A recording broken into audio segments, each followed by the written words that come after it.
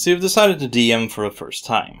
If you found your way to my channel, then you're really digging deep into the internet for help, and right now you're probably feeling excited, nervous, and a little overwhelmed.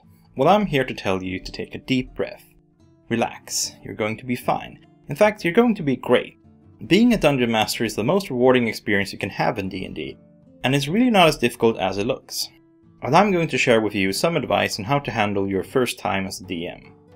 Now first off, let's talk about preparation. It's easy to over-prepare as a DM, and it can be easy to get the impression from some DMs that they know every street of their cities, every name of every person in them, and the color of those people's socks. There's no way you can write down every single thing about every single person or place in your world, and if you do, you will more than likely lose yourself in your notes. On average, for every hour of playtime that a group goes through, a DM needs to spend about half that time preparing. So if you're expecting to play for 6 hours next Saturday, try to find 3 hours of free time during the week to plan. You're going to need a few things when you start, but what you're building is a frame, not a house. You're going to need to write down the names of the most important key figures in your adventure. You're going to need a plot or a goal of some sort, something that the players can aspire to. And you're going to need a setting or place for them to start in. Those DMs who seem to have memorized the entire world, usually they're just really good at improvising and coming up with names and descriptions on the fly. If you're not good at that, then write down a sheet of names you can pick from as your players talk to random people, or use a name randomizer. There are several in the books, especially in Sanafars, and there are even some randomizers online that give descriptions of people and items. Always make sure that you have a way of taking notes when DMing, and write down the name of any character that you come up with on the fly. Also try to write down their race, gender, and one more distinct thing about them. This will make it a lot easier to call upon them later, should the players seek out your improvised NPC. This way, the next time your players seek out Elaine, the weapons merchant, you can drop in something along the lines, "As you cross the Iron Market, you easily spot Elaine's yellow beret through the crowd, and you make your way towards the tiefling stand."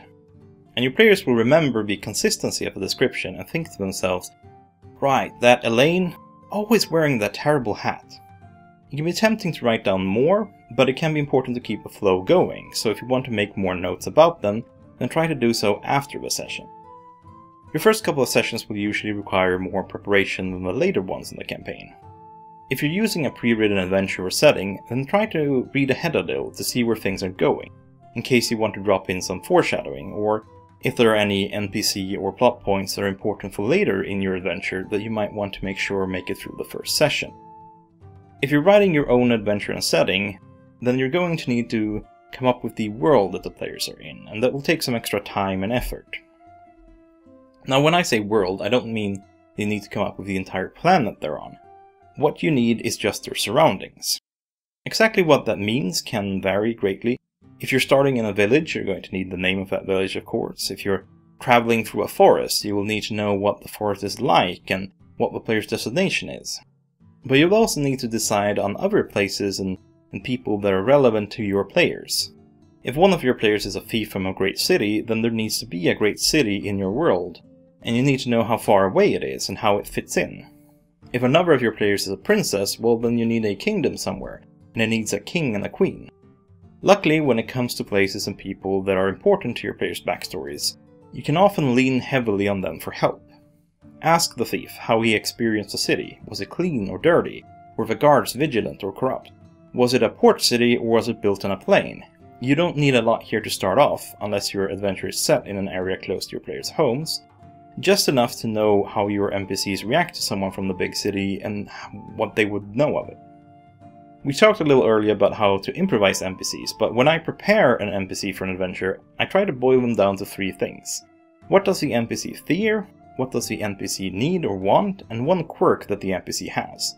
If you know these 3 things, you can pretty much figure out how they will react in any situation and their views on most subjects, and it also helps you a lot to find the voice of the NPC the next time the players talk to them. As an example, let's say your players just arrived at an inn run by innkeeper Steve. Now Steve is afraid of the ghosts in the moor outside the village. Steve needs to make enough money to relocate to the next town, and lastly Steve has a limp from when his foot was crushed in a wagon crash as a teen. We had only intended for players to stop by the inn to ask some questions before heading out to the dungeon during the night, but the players don't want to go until the morning.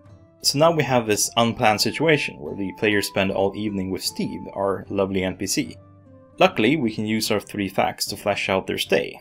The players order some food, but as we know, Steve has a limp, and he's the only NPC we made from the inn, so he does all the work. So we can assume that it takes extra time for them to get their orders as the poor innkeeper shuffles back and forth from the kitchen with plates of food and trays of drink. When the players decide to ask him about his injury, we have that covered, and we can spin a little tale from the short note that we have. We might decide that the food is of poor quality and the drink is watered down. After all, Steve wants to move away and is trying to increase his profits. Making his customers happy is not necessarily his priority. As the evening progresses, night falls. Now we know that Steve is afraid of the more ghosts. Perhaps this would influence his behavior too, and so he goes about securing window shutters and barring the door as soon as night has fallen, warning the players not to leave the inn after dark or risk suffering a terrible death. Each time the players approach Steve, we can look at the 3 notes that we made and determine how he would act. In my experience at least, the inn stay we just had with Steve was a lot more fun and brought the world much more to life than just saying, you pay 5 silvers for food and drink, and another 5 silvers for your rooms, and you leave the next morning. And it required very little extra preparation, and that's what we really want. We want to maximize the amount of playtime and fun we get out of as little preparation as possible. That being said, sometimes you'll just want to skip over things such as travel and mundane tasks as shopping and inn stays. If you have a lot of other exciting things to get to, and your players don't get any joy from playing out minutia, then fast forward to the good parts.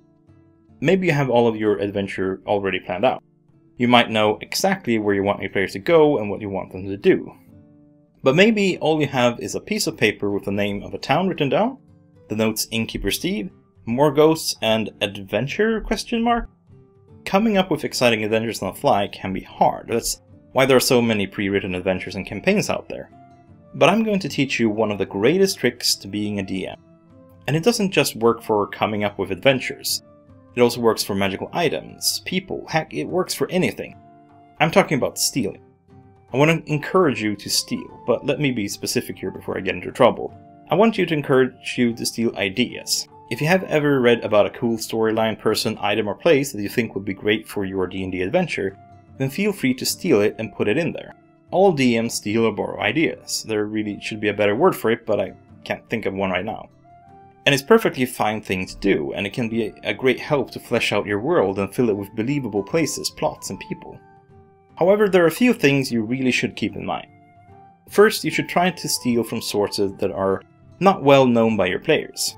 If you start describing how the players need to take a magic ring to the land of the orcs, but they have to avoid the evil shadow riders, well, it's going to pull your players out of the game, unless they for some reason have never heard of the Lord of the Rings. I'm sure there are plenty of books and TV shows that you have read or seen that your players are not intimately familiar with. And they don't have to be fantasy works either. If you're a fanatical binge watcher of reality TV, you could steal the inter-character relationships from one of those shows and apply it to the nobles of your town. Or you could lift plot lines from classical literature. The plots of Charles Dickens and Jane Austen work just as well in D&D as they did in Victorian England. Secondly, try to make what you steal your own. If you got the idea for your adventure from a movie you like, you don't have to stick to the way it played out in its original form. Feel free to change it any way you want and keep the best parts. It's your story now, so let it play out the way you want. If you base a NPC on Gandalf and you think that he would look cooler with a pink mohawk, then pink mohawk Gandalf it is. Your players won't know where you got this stuff from, so change it any way you see fit. Stealing should help you fill out your world, not restrict you. And lastly, make it fit within your world. One of the most important things to try to nail down in a setting is consistency. You can easily lift a couple of NPCs from both Game of Thrones and The Simpsons, but these people now exist in the same world, and they need to feel like they've always been a part of the same world. When you're starting out, you might not have nailed down a tone for your world, but as you build it up, you're going to need to make sure that every new piece that you place fits the puzzle. This might mean downplaying powers, changing appearances, or exaggerating behaviors. It really depends on how your world is designed and what sort of a feel it has. As an example, one place I recently stole ideas from for some minor side quests and encounters for one of my games was Elder Scrolls Online. I decided to check back in on the game this winter, and I came across some quests that I thought would be perfect as a sidetrack on a journey through the Talenta plains of Eberron. So I made some changes and wrote them down. I find it useful to keep a pen and a pad nearby at most times to write down anything really that I come across that inspires me, that I might use someday. Now, MMOs and other video game RPGs can be a great source for short encounters or quests if you're having a tough time coming up with something, but again, try to avoid games all your players know by heart. Of course, then my Eberron campaign morphed and changed into an entirely charm-based noir detective story, so there's really not going to be a room for those encounters anytime soon, which brings me to another point I want to make. Don't throw out anything. You can never be certain what your players are going to do, and this is especially going to be true when you're starting out as a DM. You might have spent hours writing a series of encounters in a haunted swamp on the road to Waterdeep, culminating in a fierce battle with a young black dragon, and leading into a future plotline where the dragon's parent comes seeking revenge, but your players decide last minute to turn left and head to Triboar instead of Waterdeep, bypassing the swamp entirely. Now, there are a few things you can do, none of which should be to force your players to go to Waterdeep. You could throw the encounters at them anyway. After all, the players don't know what lies on the road ahead. They picked a different road, but that doesn't have to matter, as long as they don't know that their choice didn't matter. Or you could just file away the whole dragon thing in your archive for a rainy day. The next time your players approach a swamp, you will have a ready-to-play series of swamp encounters after all, so that way the preparation isn't wasted and you can use it another day. I would like to wrap things up by touching quickly on a few more things you should know are okay to do as a DM. First, it's okay to like your players. There are a lot of random elements in a game of D&D, but sometimes the randomness gets in the way of the game. Sometimes the dice gets everyone in the party killed.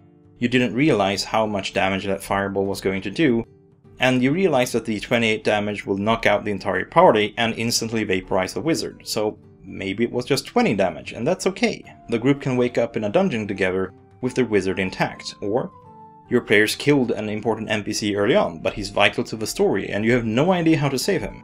Bring him back in the next scene, and when the players shout in surprise, "But we killed Bob!" just smile and nod and tell them, "Yeah, you sure did." It's important, however, not to go overboard with this kind of stuff. The players expect the DM to be impartial, but in truth you serve the group. As long as everyone is having fun, it's okay. If the players don't mind dying from random attacks, then there's no need to fudge the dice. Don't lie to your players just to make sure that things go the way you want them to go, but to make sure that the group as a whole stays happy. And most important of all, never let your players know that you've deceived them. Rounding down some damage or letting a monster die when it was supposed to have a few HP left is fine, but if you constantly fudge the dice and change your mind, the players will catch on and may lose trust in you as a DM. Second, it's okay not to know all the rules. There are a lot of rules in D&D, and a lot more rules for a DM to keep track of than what a player needs to know. And it's okay not to know them all. Sometimes you'll have to look things up. Sometimes you can rely on your players' knowledge.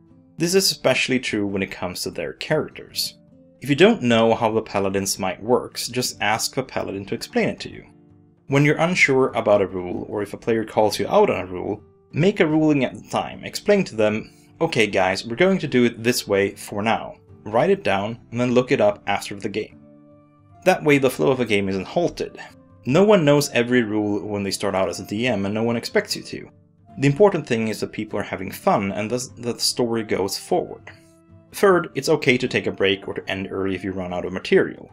Maybe you'd expected the players to spend a lot more time in the place than they did, or maybe they went in a completely different direction than you expected, and now you have no idea what to do.